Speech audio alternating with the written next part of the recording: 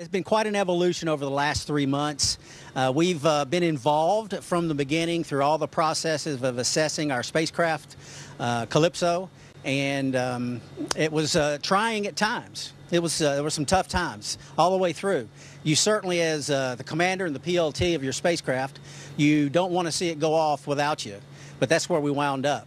And through all the process, most of the news we heard, as we would hear things over the news waves and the different means that we have to get information up here, that 80% of the time you'd hear Suni and Butch, Butch and Suni, Suni and Butch, Butch and Suni.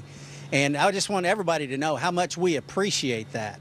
We're excited to fly in 2 different spacecraft. I mean, we're testers. That's what we do. You know, we look at different aircraft, spacecraft, whatever, evaluate it, and that's a pretty unique opportunity. I think, like you know, this was not the very first option. We wanted to take Starliner to the completion and land it back on land at home. But, you know, you have to turn the page and look at the next opportunity and, you know, do good for the agency and the country. And we'll come back with some evaluations of both spacecraft, and I think we're pretty fortunate for that.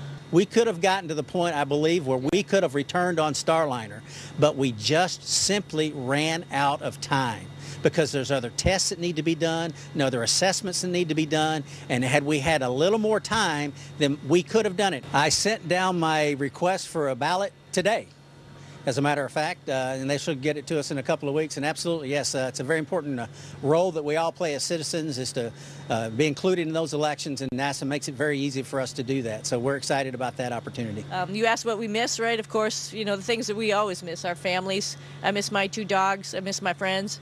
But you know what? Like Butch said, there are so many people on Earth that are sending us messages, and it makes you feel just right at home with everybody when we're able to have those conversations with our friends and family at home. So I know they understand. I know it's tough on them, as well as, you know, being away from home, of course. But everybody understands, and everybody's cheering for us to get back with Crew 9. This is my happy place. I love being up here in space. It's just fun. You know, every day you do something that's work, quote unquote. You can do it upside down, you can do it sideways, so it adds a little different perspective.